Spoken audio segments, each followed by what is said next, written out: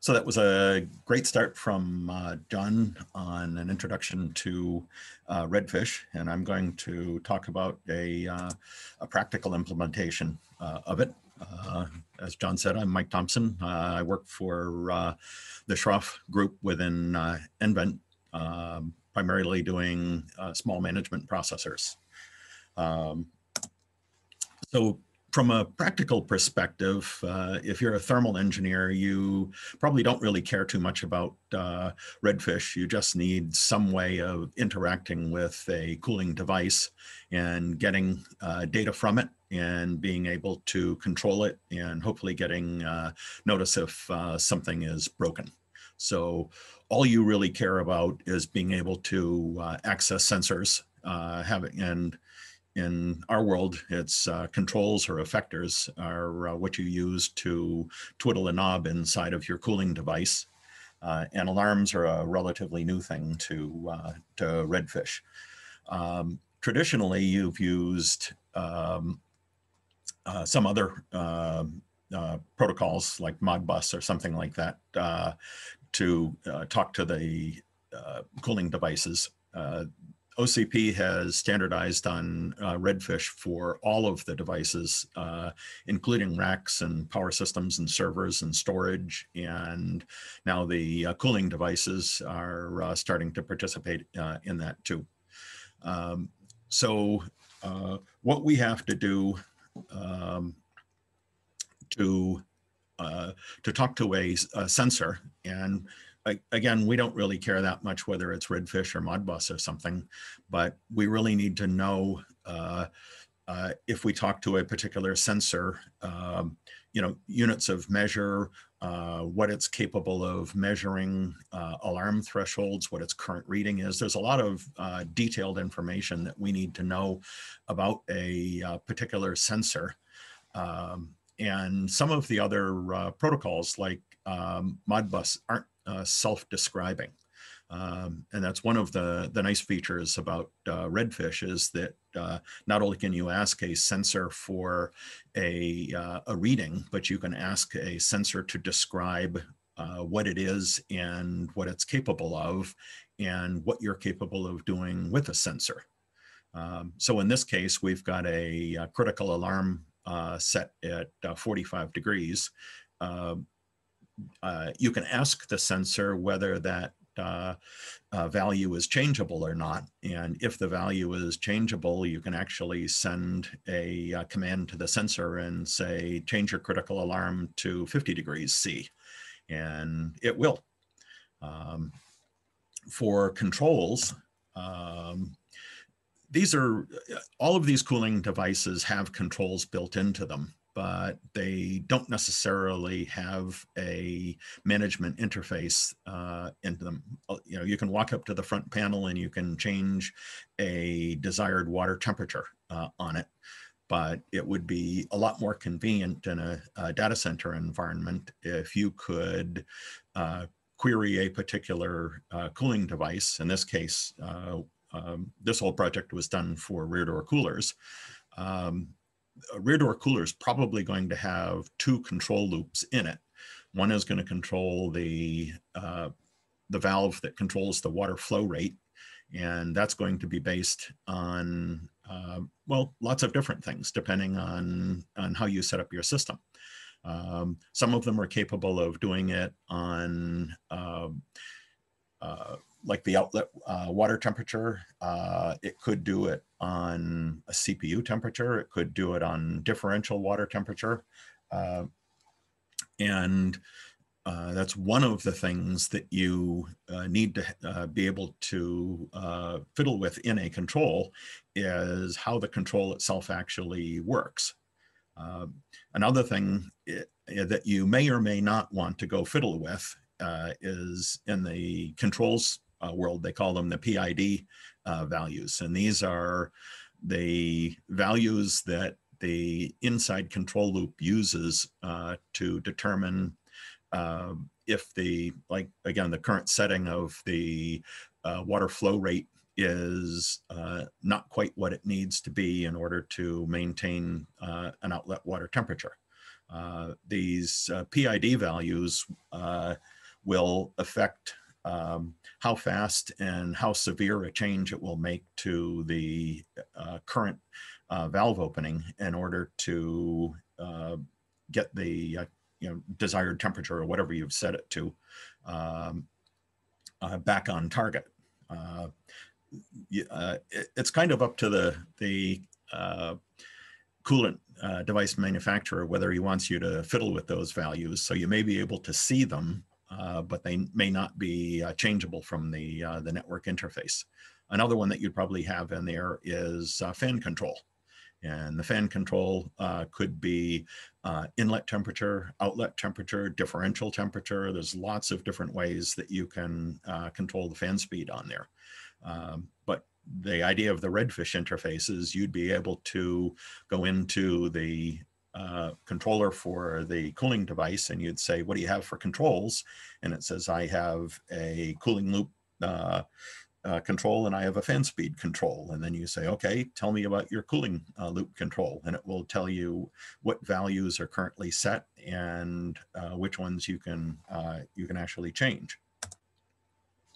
So the way that we get started on this is we decided to, within the Ridor Cooler group, we decided to adopt Redfish, since that's the one that all the OCP devices so far have used. It was not a difficult choice. And in order to standardize the methodology for interacting with the cooling device, like John was saying, we have to write this document or a file called a profile. And I'm a novice at this compared to John.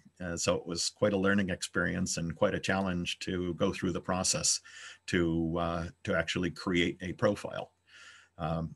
The profile that you need for the cooling device is actually piggybacked on top of the base hardware management profile that's John and his crew already created for OCP devices.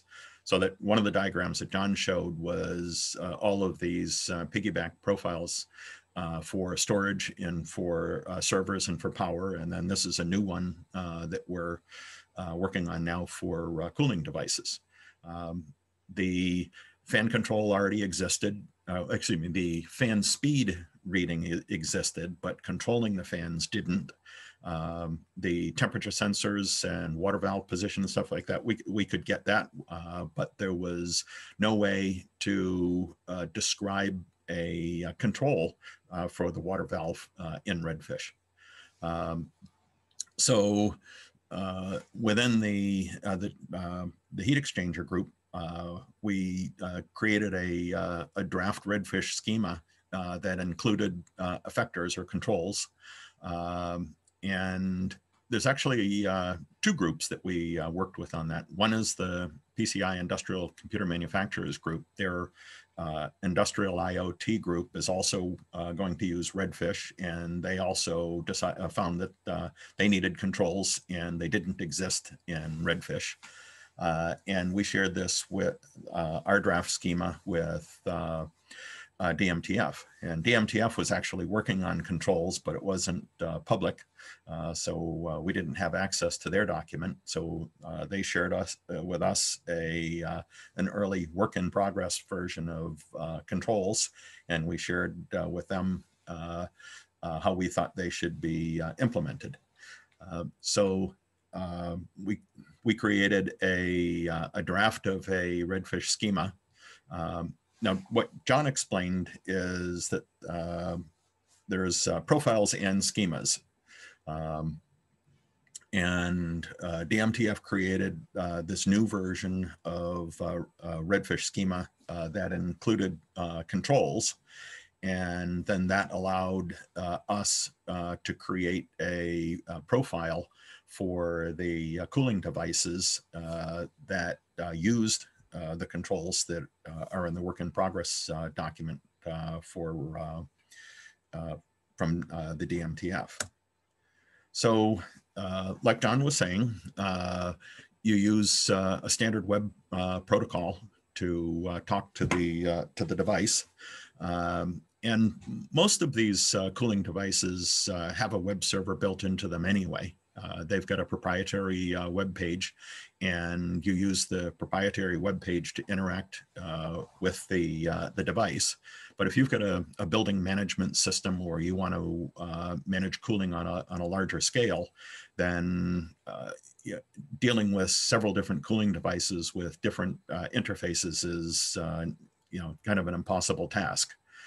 So Redfish uses the web server that probably already exists in the cooling device, and then implements the URLs or URIs that are called out for in the base hardware management profile, and with additions that are in the cooling profile. So if you have a cooling device that supports Redfish, then you would query the device to find out what it is and what it's capable of, and what it has for sensors and controls, and what the sensors are reading and what the controls are capable of. And then you can have your building management system or cooling management system adapt itself to the capabilities of a cooling device. And that's one of the very, very nice features about Redfish, is that it will describe what it's capable of doing and how you can interact with it. So you can have your management software adapt itself to a new device just by plugging it in.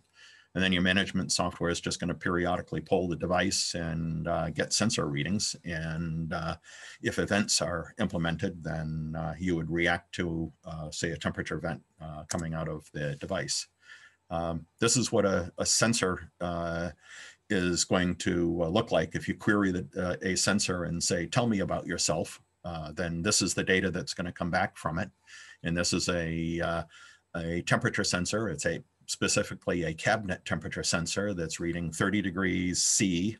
And down at the bottom, you can see the alarm threshold. And there's other things like, accuracy and precision and stuff that's on it. Controls look very similar to this, except that you'll get slightly different values out of this, like a set point, which is your thermostat set point, and you'll get other control values out of it instead of just sensor readings. And some of these may be changeable, some of these maybe not. So this is a evolving technology. The schema that came from DMTF that describes the controls that we need for the cooling devices is a work in progress. So that will be evolving, and the profile that we wrote is based on the work in progress, and it's an early draft of that. So we'd be very interested in getting any feedback on how you would like to manage your cooling devices and interact with your cooling devices, and what we've done so far on Redfish, and whether you think it works and what we need to do to improve it. And we've got the normal call to action on here. If you want more information on the work that we're doing, there's the URLs are linked in here for the Rack and Power group, and specifically for the door heat exchanger group.